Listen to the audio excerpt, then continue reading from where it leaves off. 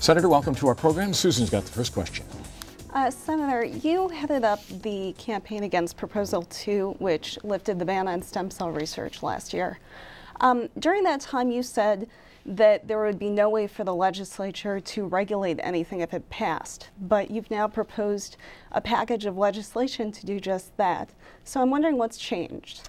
Well, nothing's changed. The legislature can't undo what was put in the Constitution and can't regulate. For example, a provision was put in saying research can be done up to 14 days of age for an embryo. That can't be changed.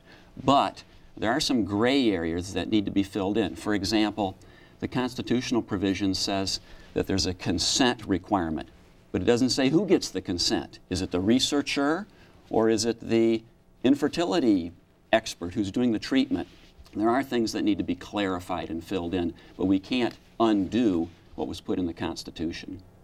Interested in your take on the physician tax that we discussed earlier, you being a physician yourself, specifically, what kind of impact would it have on Medicaid access, and what kind of impact would it have on the number of doctors who may or may not leave Michigan as a result of all this? Mark, Medicaid is the issue of the day. What are we going to do about it? We've gone from 1 million recipients on Medicaid at the beginning of this decade to 1.7 million. 1 in every 6 Michigan residents. And we're not going to be able to afford it. We've lost 1 million jobs. We've gone from 5 to 4 million working people. And if you add in the non-Medicaid welfare recipients, we have 3 million people almost on state aid. If we keep going in this direction, we have more people on state aid than are working. So we need to reform those programs. And dinging the doctors, the hospitals, the providers to support it isn't the answer. We have to reform them because they're not working. And we have to look at the recipients. The thing that determines the cost, the thing that determines the health of a population isn't so much how many doctors and hospitals you have, it's what's the behavior of the recipients. It's uncharted territory. We haven't tackled that.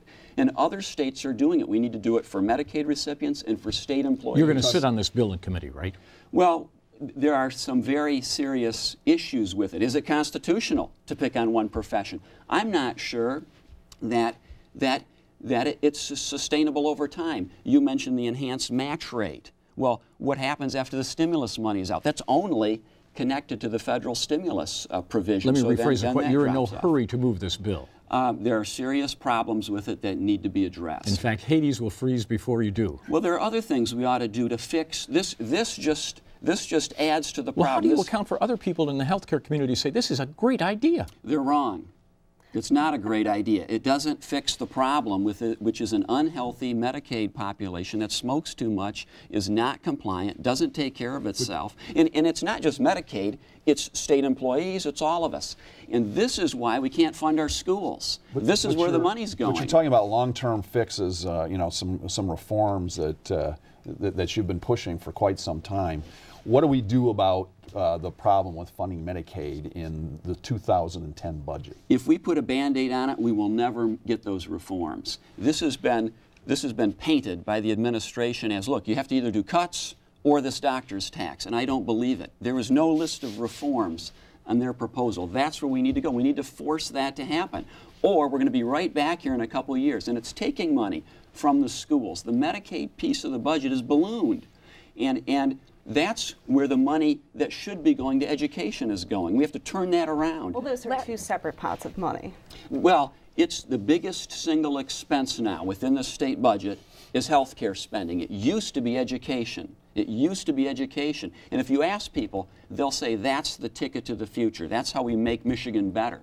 Spending on health care, it's important to provide care to the poor and the disabled, but it doesn't make Michigan more competitive if we're not healthier. Last May, you unveiled this legislation to make health care more affordable for the most impoverished part of the population, but we kind of have seen that disappear, and Mark Corvo over in the House had something, and you guys were supposed to be talking, but we haven't heard much about that discussion. Where is that? And we've been talking. We meet frequently, and we're making progress. There's a lot of overlap, but what this has to do is with what started as a fight between insurance companies in what's called the individual market, people buying insurance on their own.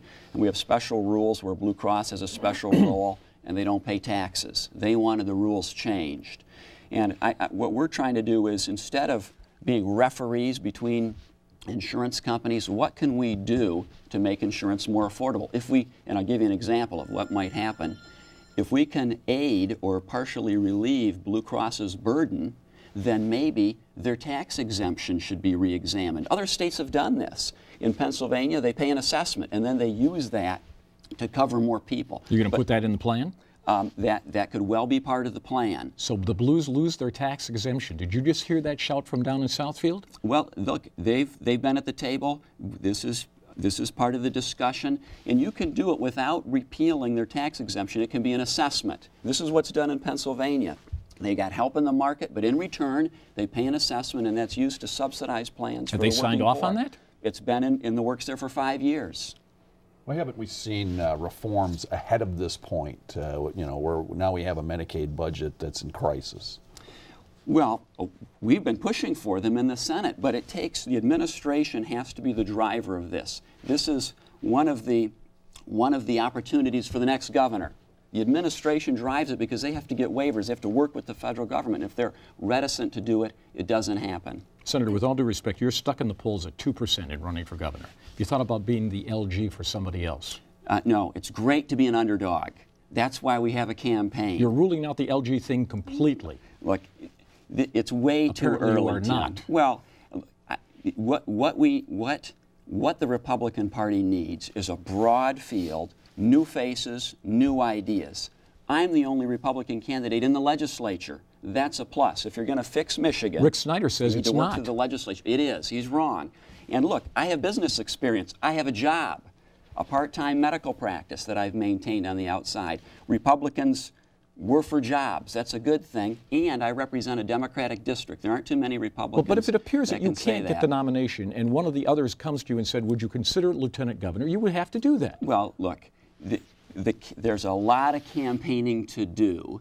And the challenge for me is name ID. I'm a good candidate, and I can compete with the others. I have things to offer.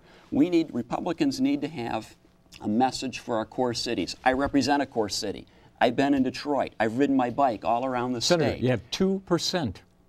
Tim, it doesn't matter at this time. That's why we have a campaign.